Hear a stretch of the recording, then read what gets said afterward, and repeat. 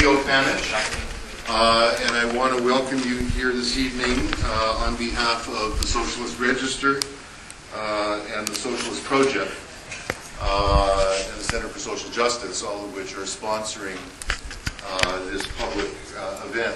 It's taking place in the context of a workshop that we've organized for the contributors to the next Socialist Register, the 2011 Socialist Register, which will be on the theme of the crisis,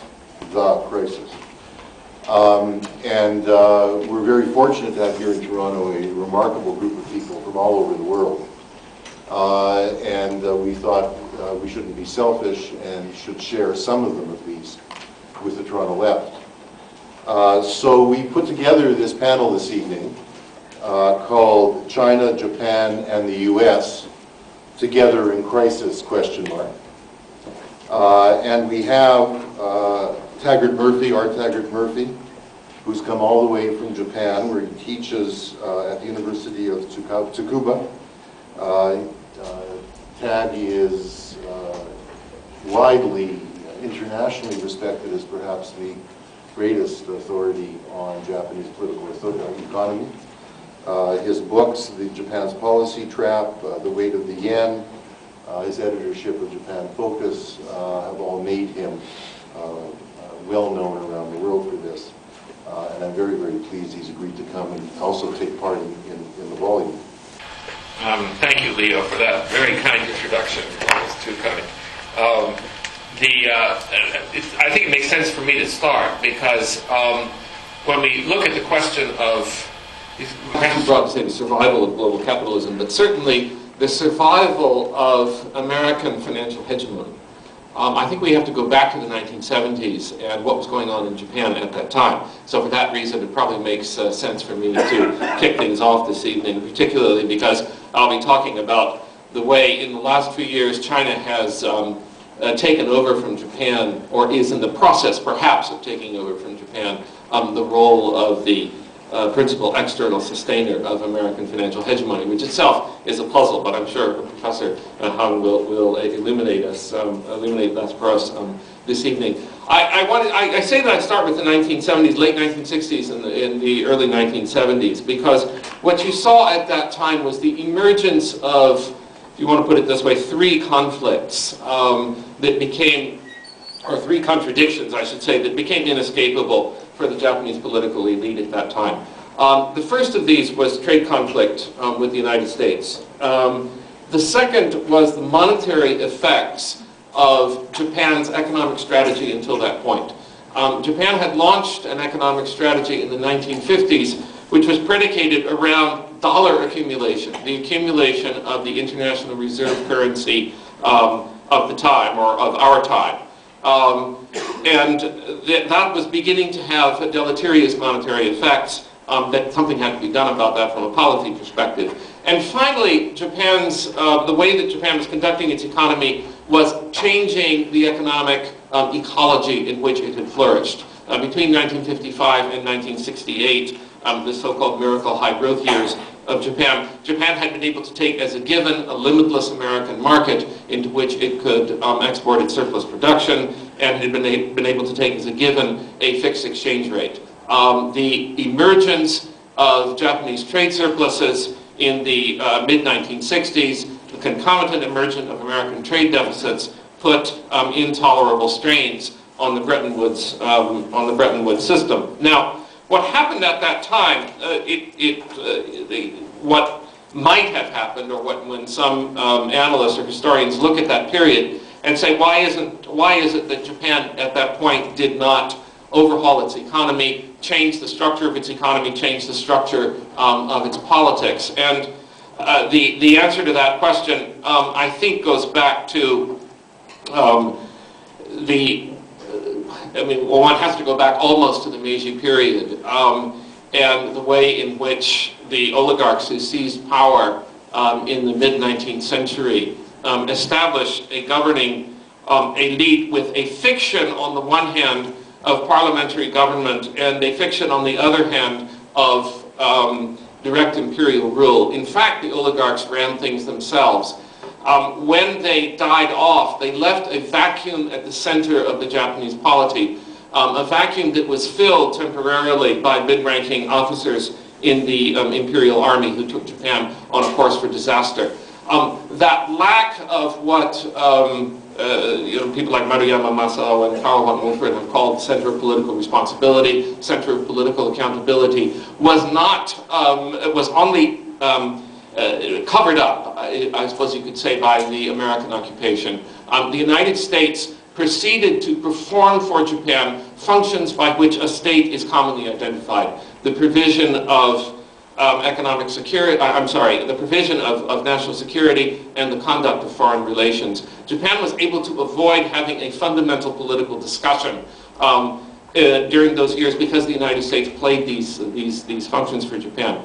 Had Japan had an economic and political revolution, or at least a different way of doing things, and a significant changeover in the early 1970s, those questions would have come to the fore. And it was easier for the Japanese political elite. It was almost a given that the Japanese political elite, instead of grappling with these fundamental questions, would attempt to recreate the certainties under which they had, over the previous 15 years, generated what was, until that point in history, the highest growth rates that had ever been seen in human history. Between 1955 and 1969, the Japanese economy grew at higher rates than any economy in history had ever grown. And their first reaction to the emergence of these contradictions was denial. We don't want to hear about them. We will pay no attention to, we will simply do what we can to hang on to the fixed 360 yen to the dollar rate. They were woken up by what in Japan is known as the Nixon shocks. That is the imposition of the imposition by the United States of tariffs on Japanese goods and the closing of the gold window that the United States, the closing of the gold window that brought about the intention was to renegotiate the Bretton Woods system, to fix it, to move it to new rates. What the actual effect was, of course, was to spell the end of the system. What Japan did then, as the decade proceeds, and as I say, this is really the critical decade from several perspectives. After the Bretton Woods system collapsed in 1973, and it collapsed partly because the Nixon administration was distracted by Watergate. After the world's major powers had actually agreed to a revaluation of the principal currencies of the developed world countries at the Smithsonian Agreement in February of 1973. Had the Nixon administration not been distracted by Watergate, it's possible that they would have undertaken the disciplinary action necessary to keep the system of fixed rates going. But because they were because they were distracted, I mean, I mention this because at the time there was no one, you could find no section of respectable economic opinion other than a handful of monitors at the University of Chicago who believed that a floating rate system could function and that a floating rate system would work. What actually happened, though, as we know, was the world just simply abandoned the floating rate, the fixed rate system in 1973. And there was a period for a couple of years there, 1974 and 1975, when it looked as if it was possible that the dollar's role as the world's central monetary unit would be overthrown. There was consideration on the part of some of the Arab oil exporting countries, and you recall the boycott of October of 1973, followed by the quadrupling of oil prices. There was consideration given to billing their customers in currencies other than the US dollar. For various reasons, in particular, the military protection that the United States provided for Saudi Arabia and for the Shah's Iran, and also because of the realization that there was no other currency that circulated outside, that circulated globally, that would make it possible for their customers to pay their import bills, their oil import bills. The world was continued to use the dollar. Japan played at this point only a supporting role. And the infrastructure, the development of the Eurodollar markets in London made possible the first major recycling of surpluses outside the United States, dollar-denominated surpluses outside the United States that were used to fund the balance of payments loans that were taken down by a number of developing countries. In 1975 and 1976, however, Japan exported its way out of this global recession. At a time when global growth was essentially nothing, Japan accounted for something like, in the last quarter of 1975, first quarter of 1976, something more like 50% of the total global increase in exports. Now, they're fascinating parallels between what was happening in the mid-1970s with Japan's economic policies and what's going on in China today, and I think we'll probably hear about that more later this evening. But exporting your way in the teeth of a global recession, of course, creates discontent, among other things, because people, Japan found itself for a second time immersed in trade conflicts with the United States, but it also was provoking admiration. Here was a country, not only had it managed to, it was recording higher growth rates than any other country in the world. It had also brought inflation down in 1974 from 25% to 3% in the space of 1 year. The significance globally was occurring in China following the death of Mao and the fall of the Gang of Four and the coming of Deng Xiaoping to power. The Chinese saw what Japan was doing. The famous visit that, I don't know if it is that famous, but it should be famous, that Deng Xiaoping made to Japan in 1978. And the adoption, the informal adoption of the Japanese economic methods, which I define specifically as the building of one's economy to generate an export-oriented economy, specifically with the purpose of generating large levels of dollars.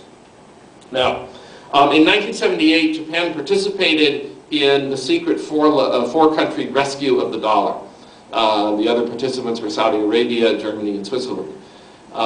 These countries helped to intervene. The dollar was falling like a stone. These countries intervened together, agreed to intervene together in foreign exchange markets. It was part of a general pressure put on the Carter administration to do something about the out-of-control inflation and the drastically weakening dollar. We all know what happened, that Carter's hand was forced to appoint a hard money man as the chairman of the Federal Reserve. The whole business of Carter having his cabinet resign and so forth was a way of, because the president does not actually have the power to fire a president of the Federal Reserve, and the chairman of the Federal Reserve at that time, William Miller, had lost the confidence in the financial markets. This was he had to ease Miller out.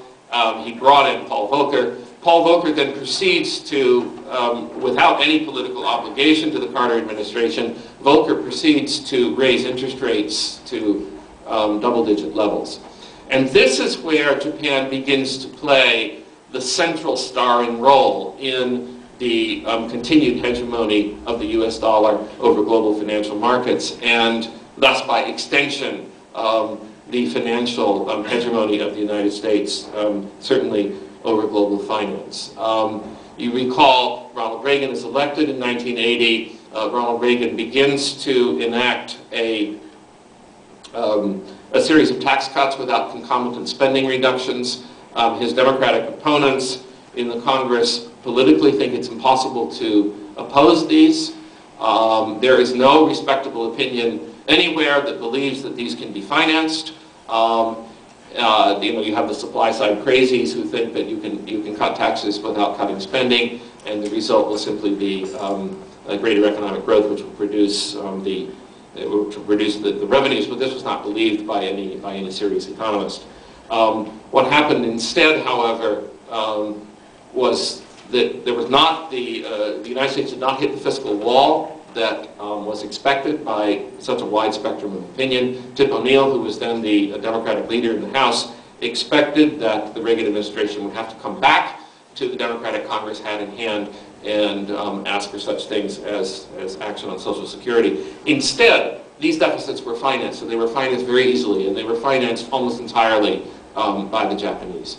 What was happening after 1979, the mini recession that was produced by the Iranian oil shock, the Japanese savings rate continued to be very high, but GNP never returned to the levels that it had been during the 1960s. The Japanese had an enormous amount of excess capital. The Ministry of Finance agreed to the change in the foreign exchange control law, by which the Japanese banks and insurance companies no longer needed to apply to the Ministry of Finance for each of their investment decisions overseas. And it looked like, as far as the Japanese financial community was concerned, a no-brainer, in the sense that the U.S. was offering double-digit interest rates, and something like 7 to 8 percentage points higher than were available on comparable Japanese investments. Now, there was, of course, the risk of the yen strengthening again, but the Japanese investment community believed that what had happened in the summer of 1978 demonstrated that the world's governments, particularly the United States, Washington and Tokyo, had the ability to control the yen-dollar rate so that the yen would not again go above 170, which is where it had been at the peak of that crisis. And their calculations were such that unless the yen went into the 150s or the 140s, they would make money. Of course, we know where the yen eventually went, but that was not part of their calculus at the time. And this flood of Japanese dollars that had been earned through exports into the United States had a number of interesting effects. Among other things, because it was possible for the United States to finance deficits painlessly, at levels that had never been contemplated or thought possible before. It made, among other things, the tremendous defense buildup of the early 1980s politically feasible in the United States. That was also what, not coincidentally, convinced first Andropov and then Gorbachev that the Soviet Union could never defeat the United States, could never outrate the United States in a defense race. It also restructured American industry. The combination of the very high interest rates of the early 1980s plus the very high dollar, there were so many Japanese purchases of dollars that the yen-dollar rate, the dollar was extremely high against the yen, meaning that whole sectors of American industry were simply taken over by their Japanese competition. Most of those industries were, the Rust Belt industries, the employers of the much of the American working class. So the destruction of economic security for much of the American working class and the restructuring of American industry away from the Rust Belt, the steels and autos and so forth, occurred during that 5-year period between 1980 and 1985. Of course, it created political backlash. And after the ideologues that dominated the U.S. Treasury in the first half of the Reagan's first term were replaced in the second term by pragmatists, they felt they had to respond to the political backlash. And what you got was the Plaza Accord. The Japanese themselves were concerned about the extent to which the high dollar, low yen was causing political ramifications in the States. So they agreed to work with the United States with the cover provided by Germany, France, and Britain to bring down the yen-dollar rate. The result, of course, was beyond anyone's expectation, as these things typically are. And you had a financial crisis in 1987. The Japanese rode to the rescue of that in the wake of that financial crisis. And part of the means by which they rode to the rescue was the creation of Japan's bubble economy, the bubble economy is very interesting because we speak of it as a financial crisis, and we speak of it as a bubble in the same way that, for example, the bubble that popped 2 years ago in the United States is a bubble. But the bubble was, first of all, it was a deliberate creation. The Japanese had began. I don't have enough time to go into this and in any detail, but the Japanese back in the late 60s, when these contradictions first began to appear in the Japanese, they began actually to experiment with the controlled blowing of bubbles, in part to substitute for what exports had been doing for the Japanese economy. That turned out, then they brought those tools out of the closet after the Plaza Accord, when the yen suddenly soared in value, to compensate Japanese industry for what had happened to their cost structure because of the soaring of the yen. Then they used the bubble also as a means of supporting the U.S. dollar, and very explicitly so in the wake of the 1987 stock market crash.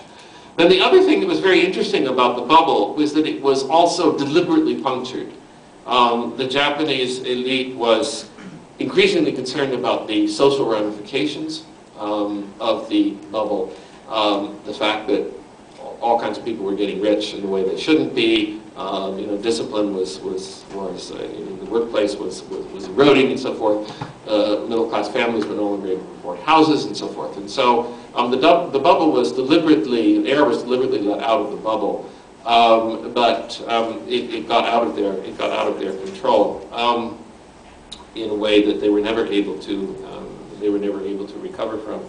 I'm beginning to run out of time, but what I wanted to, and I haven't even gotten to what's going on right now, but I wanted just to mention two things. First of all, the effect of the efforts by Japan to extricate itself from the meltdown of the bubble in 1991-92. Credit creation by the Bank of Japan in the mid-1990s was where the liquidity came that fueled the Asian financial crisis in 1997-98. It created many bubbles in places like Bangkok. And when those bubbles collapsed, the lessons that the rest of Asia, both the countries that were directly affected, which saw governments fall, countries like Thailand and Korea and Indonesia, and the lessons that were taken by I guess you could call them bystanders, very interested bystanders such as China, was that one must never be in a position where the IMF is able to dictate what you do. And the reaction must be, we must accumulate sufficient piles of international reserves that we never face this problem. So after 1998, what you saw was even more devotion to the economic methods that had first been premiered by the Japanese in the 1950s in order to accumulate large surpluses that were predominantly denominated in U.S. dollars, and of course found their way into the U.S. housing market and into the U.S. derivatives markets, where they had ultimately predictable effects. The financial crisis of a year and a half ago had a very, very profound political effect in Japan, because for the first time it demonstrated that the export-led growth model was no longer working for Japan. Japanese exports, the quid pro quo had always been, we will continue to transfer purchasing power to the United States through our support of the dollar. And that will make sure that our factories keep running, because the U.S. will buy Japanese goods. Now, there had been a significant wrinkle introduced in the early part of this decade, when Japanese capital exports to China, in fueling China's own investment boom, played a very significant role in reviving the Japanese economy, the temporary revival of the Japanese economy that we saw before the crash of last year, or not last year now, but 2008. But ultimately that was still going to the end market of the United States. Most of that production was headed for the final market of the United States, on the capital equipment that was being used in Chinese factories to manufacture goods that would go into the U.S. But the effect of the temporary effect, which at the time looked permanent, of what happened in September of 2008, was that it was revealed, it was politically revealed in ways that were no longer possible to disguise, that the way in which Japan had run its political economy for the preceding 50 years was no longer of any benefit to Japan. And the second thing was, it was obvious that the informal institutions of economic security that had emerged out of the labor struggles of the 1950s, by which Japanese corporations would provide for the economic security of male heads of household, by which Japanese banks would keep providing credit to companies that under ordinary circumstances or under market circumstances would have gone bankrupt. The reluctance of major companies to cut their suppliers, to dump traditional suppliers, various regulations that protected certain sectors of the economy. It was evident that what you might call these informal institutions of economic security were no longer working. And then there was the usual, the snafus. The government managed to lose large numbers of records, pension records. The result was what I think was the most important election in modern Japanese history, which was the election of last August, that brought a new government to power. And the people, there's a lot of historical amnesia in writing about this election that you read in the press today, because it's like talking about the 1917 revolution in Russia without talking about 1905. Because these people had been in power very briefly once before, in 1993. The Liberal Democratic Party was lost its hold on Parliament for a few months. But these people didn't know what they were doing at that point. And they made very serious tactical and strategic errors. But they have fought long and hard since then about what needs to be done to maintain a successful government. And among other things, there are two, by no means a foregone conclusion that these people will be successful. Their opponents are many and varied and are playing very dirty. But there are two things that the government, the new government, three things really that the new government is intent on doing. One is that it is intent on fixing this political problem that has been a problem for Japan since the Meiji oligarchs died off in the 1920s, which is to provide a responsible political center, one that can ride herd over the bureaucracy. The second thing that they obviously plan to do is to renegotiate the terms of the U.S.-Japan relationship, which emerged, I mean, I could talk for hours about that, and other people could talk more authoritatively than I, but emerged out of the peculiar circumstances of the occupation, where you have this United States playing for Japan these functions by which a state is commonly identified. And the third thing is a renegotiation of the social compact. What you have seen in Japan growing up in recent years is the re-emergence of a two-class society. There was at least, you could convince yourself that maybe it was a fiction, but that there was, it gave an awfully good imitation of a single-class society during the high-growth years, but that is no longer true.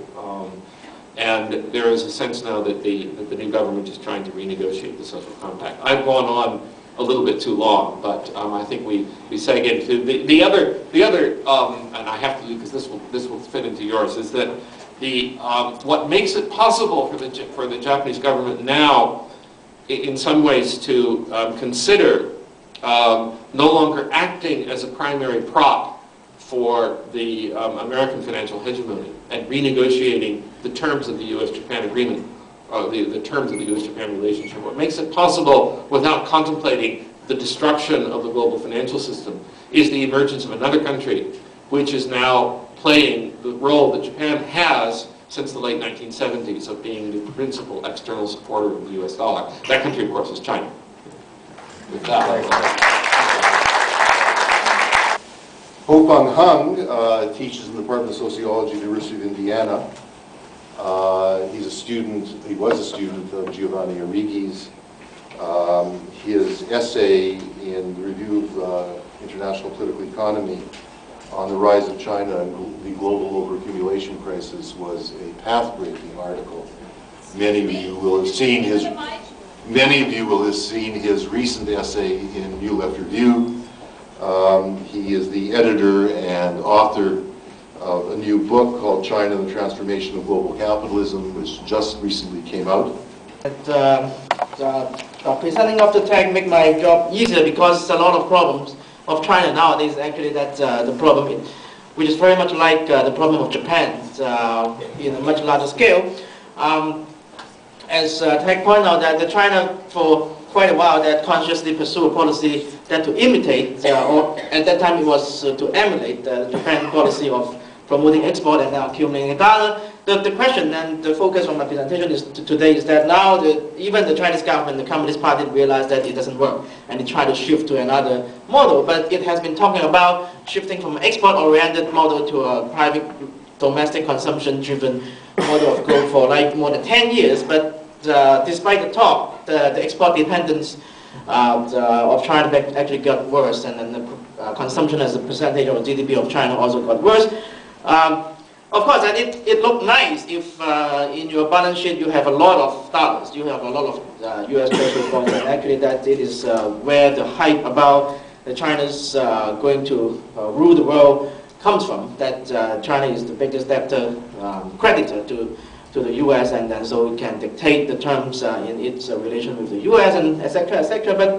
But actually that having this large amount of U.S. dollar assets and treasury bonds is actually the more cursed than the blessing, and actually that I think the U.S. government is increasingly realize it, and then Paul Krugman has been explicitly talked about it for quite some time in his New York Times, calling that actually China is trapped in the U.S. dollar trap. That actually because it is not like personal saving. In personal saving you have a lot of money, more the better. But if it is you are running a country as big as China, if you have a huge amount of money, U.S. dollars, then your question is how to put the money in a safe place. And the dilemma of China today is that it has already purchased too much of these U.S. Treasury bonds, and any move away from this market, from the perspective of the Chinese government, actually will cause the collapse of the value of the bonds, and then it hurt itself. And today, many elections in China talking about if China is not happy about U.S. intervention into affairs related to Taiwan and Tibet, and then China can retaliate by dumping the dollars. And they are talking about dumping the dollar as if it is a kind of a cartoon character in Disney movie, that one character dump a pie at the face of another character. So it sounds like fun, but in the real global financial market, it is not working like this, because when Chinese government decide to dump the dollar, it is not just dump the dollar. It is meaning that it need to sell the dollar in exchange for something else. The question is, what is that something else? If you sell the dollar U.S. Treasury bonds and to buy some other asset denominated in dollars, then you are shooting your own foot, because you just lead to the destruction of the U.S. dollars. And then if you buy something else, or in U.S. measure in U.S. dollars, or asset in U.S. dollars, and it is not working. And if not, then what are you going to buy after you sell your treasury bonds? So it is a big problem. And I don't have time to show you all the slides, and actually most of the graphs you can find it in the New Left Review or in the Review of International Political Economy article. But I'm going to show just one or two that is quite new. Let me see how we activate the projector. Yeah, it is.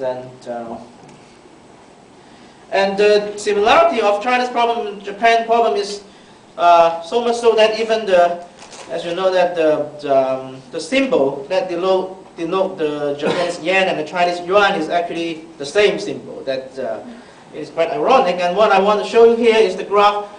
Forget about all the others. Just look at the table in the lower left-hand corner. Let me try to enlarge it. That ever since the financial crisis, there's a lot of talk from the Chinese government and from the think tank types in China talking about, that they raise a concern about the values of U.S. Treasury bonds, and there's a lot of talk about the possibility that they will stop buying U.S. Treasury bonds. But if you look at the data that is released by the U.S. Treasury about foreign holdings of U.S. Treasury bonds, by the end of September 2008, that is right before the crisis, China, and actually you have to count into Hong Kong as well, because it is shown separately, but actually it is the one pile of money commanded by the Chinese government. Actually, after the crisis, 1 year afterward, actually, it increased considerably. So on the one hand, China is talking about we're dumping the dollars, dumping the bonds, we're going to stop, and we are very concerned. But on the other hand, it is buying more. The Hong Kong values the holding of dollar actually double. And this increase in the purchase of U.S. Treasury bond is not only a function of the increasing supply of the Treasury bond created by the U.S. during the crisis. As you can see that the share of Hong Kong and China combined holdings of U.S. Treasury bonds as a percentage of the global holdings that actually increased if you compare before and after the crisis, meaning that they are really worried about the values of the U.S. Treasury bonds and U.S. dollars that they have already been holding on to, and to maintain the value they have to help pop up the dollars by buying more of it. So it is really a trap, that it is already trapped, that it has no other choice than keep buying. Of course, that politically, that they can also risk destroying its own saving by dumping some of the dollar, but it is a very risky thing that I don't think that the Chinese government is going to do very soon. And this problem, the origins of the problem is that China is too much export dependence, and it is widely reported, I don't need to repeat here, that is the Chinese model, like the Japan model earlier, is to keep exporting, and U.S. is the single most important market for China-made product and other, also the markets in other Western industrialized countries as well. So at the same time, China is providing the credit, lending money to the U.S. To enable the U.S. to keep buying these Chinese products. So it is an export dependence, and the ideology of it is good to hoard a lot of dollar. That is the origins of the fact that China is trapped in this China trap. And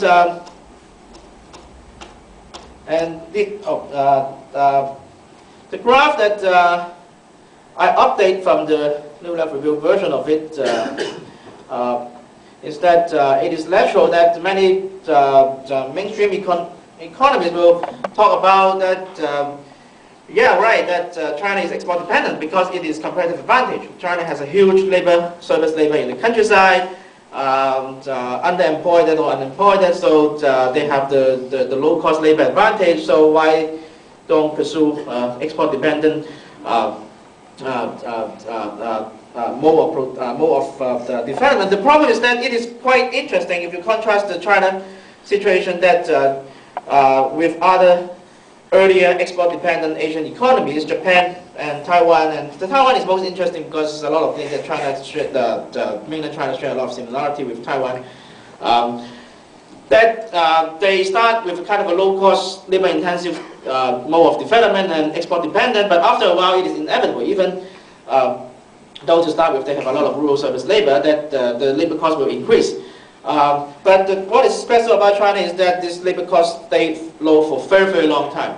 That it is not only a function, as I argue all the times, that is not only a function of the demographic size of the rural labor, because if you compare it with India, that I recently started to look into, that is interesting because India also has a huge rural service labor. But the problem of India is not that too much of the rural labor move to the export sectors or industrial sector, but most of them actually stay in the countryside. And so you have a huge rural labor doesn't necessarily mean that this service labor or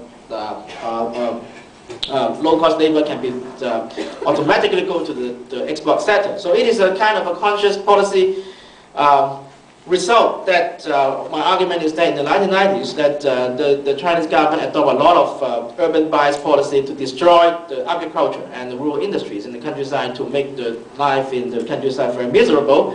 It includes the privatization of collective rural industries, liberalization of grain trade, and the termination of government procurement of grain, so that the grain price just plummet. And so the life in countryside is very, very miserable relatively, and then so it drove the peasants to become the urban workers in the coastal area for whatever wage they are offered. And it is interesting to compare with Taiwan. Taiwan in the 50s and 60s also has this kind of a long-term suppression of wage and then exodus of rural labor to the export sector. But After the 1970s, the situation changed. It is not only a demographic phenomenon, because in the 70s, you look at the policy discussion of the Kuomintang regime in Taiwan, there was a huge discussion about the agricultural crisis. And it was also kind of a politically very sensitive time after the communists trying to establish relations with the US, and then the Kuomintang is very, very worried about its holding of power in Taiwan, and there was an agricultural crisis.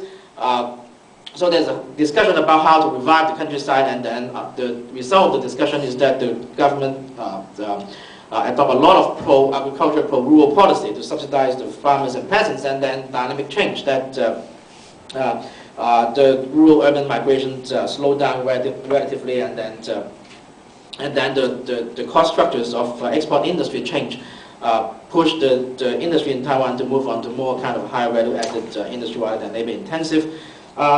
In the case of China, there's a long-term stagnation of wage as a percentage of U.S. wage, and so on the one hand, it promotes export competitiveness of the Chinese industry, but at the same time, it also restrained the growth of consumption power of the Chinese wage earners because of this long-term stagnation of wage. And the other graph is showing that the wage as a percentage of the GDP has been dropping.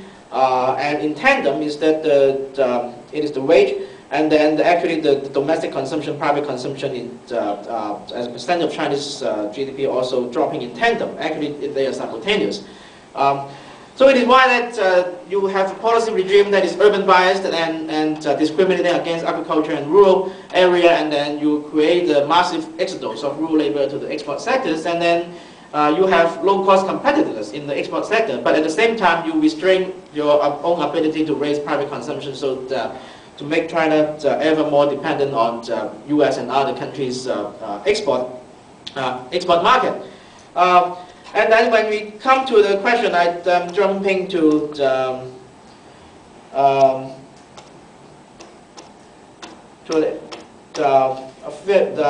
explanation of the persistent urban bias policy regimes in China. You can look at this table, a very simple table, that I look at the background of the members of the epics of the state power in mainland China. That is the Politburo in the CCP. That is made up of more or less 20 the most elite communist member.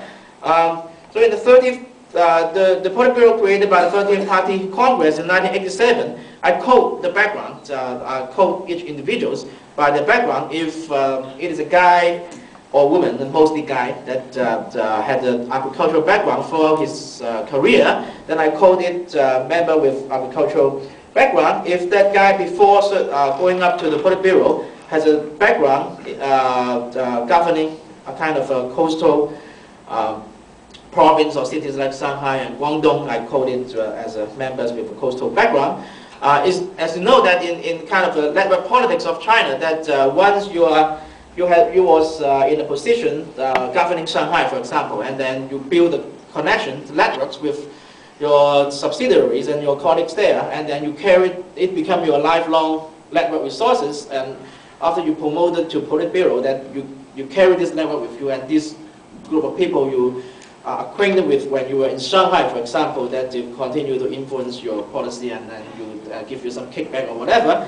So it is the background matters. So you can see that in the 1980s, in the Politburo, that there's quite a large group of the members of the Politburo has an agricultural background, meaning that they either work in agriculture, Ministry of Agriculture, or some rural environmental affairs. Relatively few are from coastal background.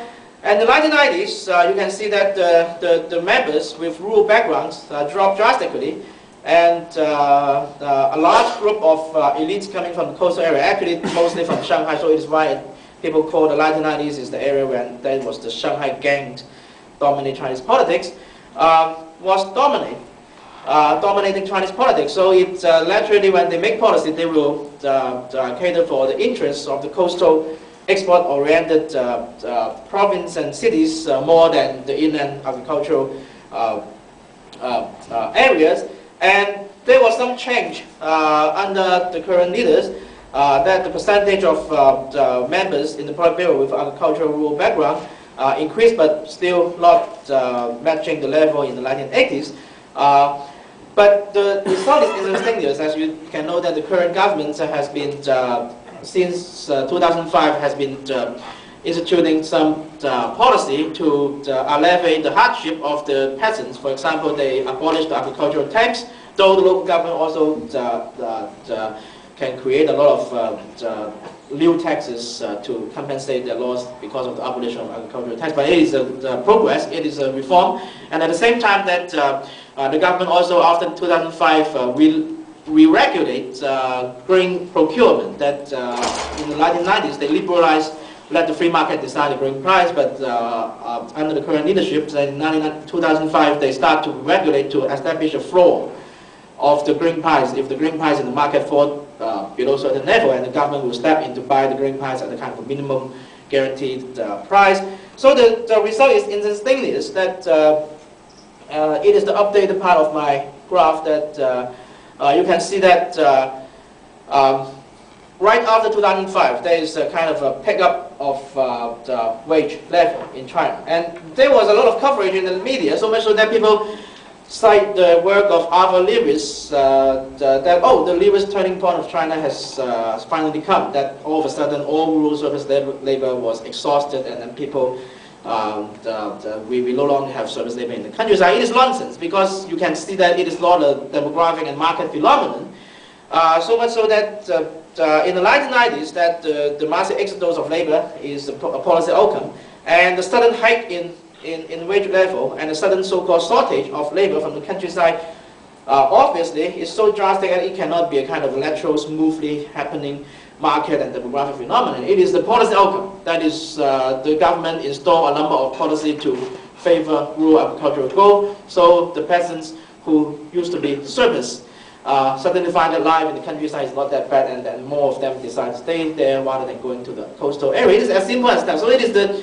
policy that matter and account for this sudden hike in labor cost and wage level. But the problem is that, and then the financial crisis comes.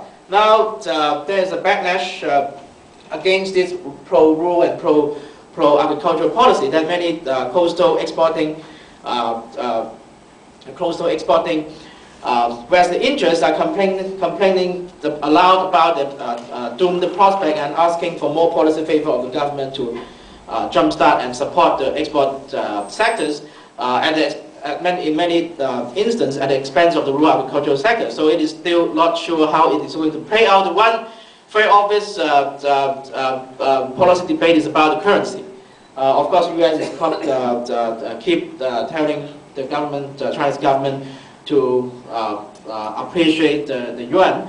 And the Chinese government is so far resisting to do it, and on two grounds. The first ground is financial safety. They are reluctant to open up to liberalize the capital account, and for good reason, because if they let the yuan freely floating, then it will lead to a lot of hot money coming in and out, and it is kind of a financial instability. But there is another option, that if Chinese government really want to appreciate the yuan, it doesn't necessarily mean that it needs to liberalize the capital account. That actually after 2005, one policy of the Hu Jintao current government actually is to have a controlled appreciation of the yuan. So the government is still in command, but to let the yuan appreciate bit by bit. Actually within China, there's two groups. It is a politics between two different interest groups, and the export sectors is against appreciation of the yuan because it hurt their export competitors for obvious reason. And actually there's increasing advocates of controlled appreciation of the yuan.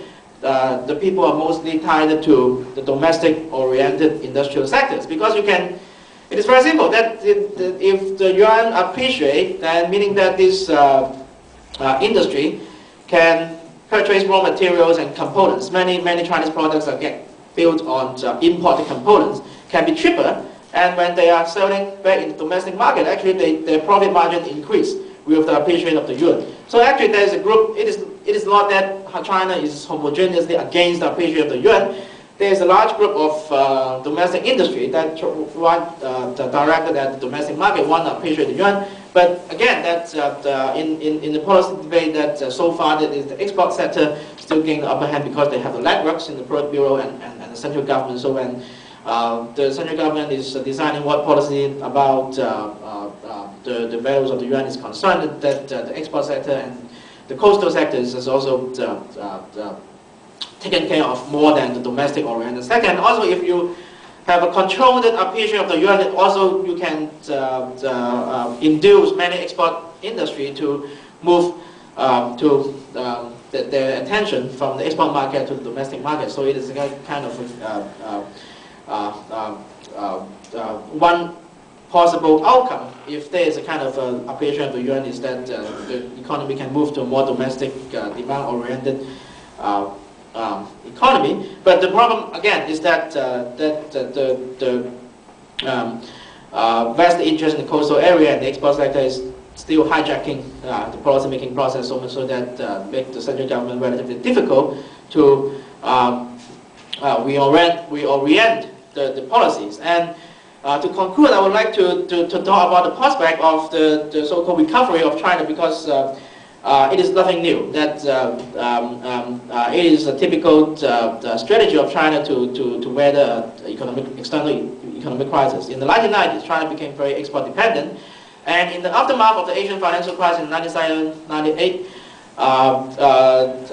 the export market for Chinese products suddenly went very terrible, and then the Chinese government at that time tried to weather the storm by pushing the button on the state bank to ask the state bank to just generate a lot of loans for infrastructure projects, to build steel mills, to build highway, and so on and so forth. So it works at that time, as it's working now. But if you still remember, in the year 1998, 1999, and 2000, within China and in the Western media, there's a lot of talk about the upcoming collapse of, or upcoming debt crisis of China. Not external debt crisis, but internal debt crisis, because there's so many bad loans in the banking sector generated by this kind of the fixed asset, state-directed investment-driven recovery.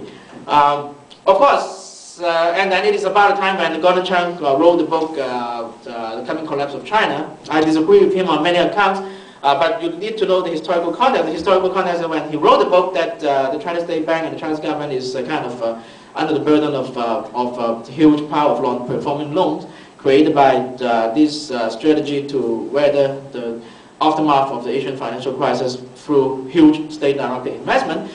But after 2000 and 2001, this crisis talk disappeared because the U.S. bubble accelerated its expansion, so that U.S. demand for Chinese exports increased, and China got on the WTO and created a huge amount of expectation. So China export the way out of the debt crisis that many people back then predict that it is going to happen in the late 1990s. And because of this huge export boom after 2000, that China avoided that doom scenario that many people predicted. So the people cried wolf, and the wolf didn't come at that time. At this time, people cry wolf again. I always tell my kids that the morals of the story about crying wolf is not that. One moral, of course, is that if you cry wolf too many times, nobody will believe in you. So it is just one moral. The second moral is that after you cried wolf, the wolf didn't come a number of times, even though nobody believe in you. The wolf will eventually come one day. If it doesn't come the third time, it will come the fourth time. It will eventually come. It is given. So it is now the situation of China, that what China did in 2009 and 2008 was actually a replication of its strategy to get out, to weather the global economic storms in 1997 on a much larger scale. That is to compensate the loss of profitability in the export sector by asking the state bank to create a huge amount of credits within the economy to build a lot of things that might turn out to be useless, like the high-speed rail. But it is another story that I can go on and on for another hour to talk about. So it is a lot of non-performing loan is piling up, and according to a recent calculation that by 2011, that the total outstanding loan, private and public, borrowed by the private and public sectors in China, will be about 200% of the GDP of China in 2009. So it is a huge amount of loan. If only 30% or 40% was not performing, it is a big problem. The problem is that this time around that China, and China is still expecting that the US export market and the global export market will turn around so that like in 2000 and 2001 it can export it way out of this kind of non-performing loan debt crisis, but I don't think it is going to happen this time that as the US the consumer market and the consumer market in Europe and other developed countries are not going to recover like in 2000 and 2001. So I'm quite pessimistic and regarding solution and to how to resolve it, I probably leave it to the Q&A section and I had better stop here. Thank you. Thank you very much.